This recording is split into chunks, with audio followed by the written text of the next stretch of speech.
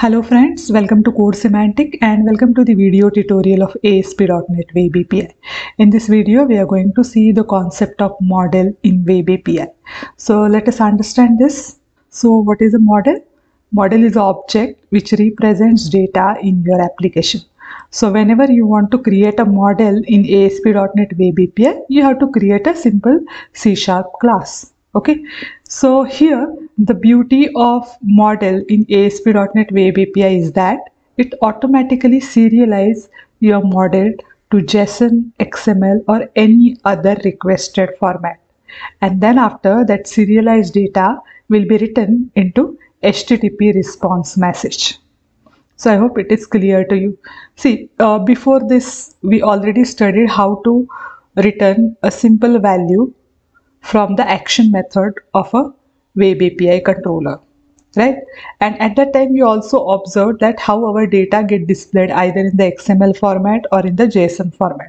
So here the only difference is that instead of passing or instead of returning a single value, we are going to return the object. But the serialization and deserialization of that object will be taken care by Web API. So definitely this do not happen automatically. There is a concept of media formatter which involves in this. And as we move ahead, we are going to see that concept. Here in this video, I am not going to include the complexity of that, but media formatter are responsible for serialization and deserialization of your model. So first of all, we'll see how to create a model in ASP.NET Web API. So let us switch to Visual Studio. So we are going to use our same application, that is Web API Basics, that we created in previous videos. So here we are going to add a model first. So whenever you are going to add a model in ASP.NET Web API, you have to right click on this models folder, and then after you have to say add class. So as I told you, model is nothing but a class. So let me add product model. Okay, now let us add few properties that will represent our product model.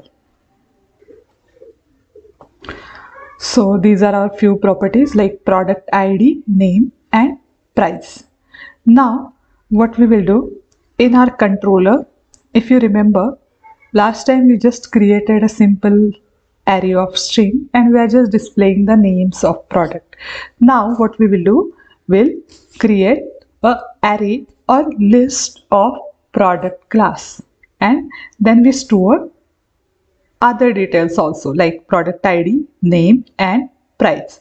So let me create a list of product here. So here I'm going to initialize a list of product with some static data, and I'm going to keep it at a controller level.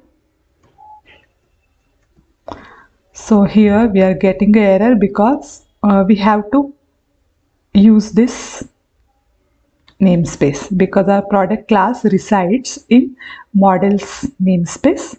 I have to include that namespace in my controller. So that's done. So we have 3 products now. I use the concept of list, which is nothing but a generic collection, and then using list initializer or collection initializer and object initializer, I initialize this list. Now let us remove this line. Now we are not going to use string of products. Now we are going to return this products, which is our collection. Okay. Similarly, here also I am not going to use array of string here. I am going to return this product. Now since indexers are already implemented on list, I can use particular item in the list using the indexer symbol, that is products of I, like this in a square bracket. Okay, so here we have only 3 products, so my upper bound is going to be 2. That's why I just change this and we are done. So I just kept all the methods as it is, but instead of using a products array of string, I'm using a collection of product. That's it. And now we are going to observe the output. Okay, so let us switch to Postman, but before that I have to run my application, then only we can test it. Now my application is in a running state. Now we'll switch to Postman and we'll test both the method. So I already opened the Postman tool. Now we are going to call the get request. So I'll just open the request in the history section. But suppose if you want to type it, what you have to do? You have to specify the port number. Then as per the root configuration, we have used API word there, and then after we have to specify our controller name. We do not mention the action method name in Web API. For that we generally use a verb. So that is my get request I'm going to call. So I have to specify the get. Now you have to say send. Okay, so as you can see here, we got a list of products. And here, if you observe, my output is in XML format. Okay, so this is the product tag, then name tag, price tag, and product ID tag. Okay, as per the sorting order, it appears. Suppose you want your data in the JSON format. I hope you remember what we have to do. Go to the header section, and here you found that here we specify accept header as application/XML. So what you have to say? Application/JSON. That's it. Say send, and you will get the output in the JSON format. So this is nothing but an array of object, and each and every property will be represented like this: product ID, colon, and then value. So in this way you can represent your data in the JSON format. So as you saw, we didn't do anything for this. Everything is done by Microsoft.NET. Means that serialization and deserialization. Basically here it did a serialization. It represents our data as per the requested format, that is either in JSON or either in XML. So let us test another method also, which is accepting parameter. So again, that is also a get request, but the difference between both method is that one is not accepting any parameter and another one is accepting parameter. So I'll specify the index here. Okay, and again I'll say send. You can see this. Okay, the product at first position means we have 0th position, first position, and second position.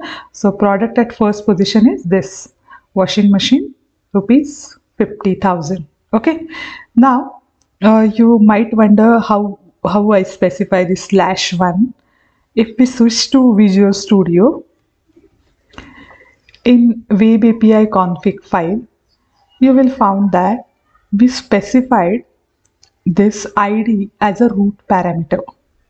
Okay, means we have a placeholder for this parameter, and that placeholder name is ID, and we can specify it like this / and then after we can specify any value.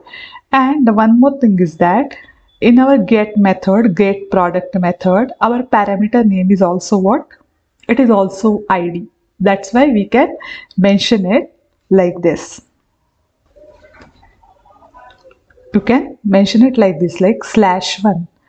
But suppose if you want to mention it something like this, if your name, if your root parameter and the action method parameter is different, in that case you can do it like this, equal to 0, send. Or the same thing, you can try it from this section, that is params. Here also you can mention your parameter name and then after the value. Okay, so I hope you understood this concept, what is model, how we can create a model in ASP.NET Web API, and how we can use the model in ASP.NET Web API. So if you have any doubts or any concern, you can write it to the comment section. Thank you for watching.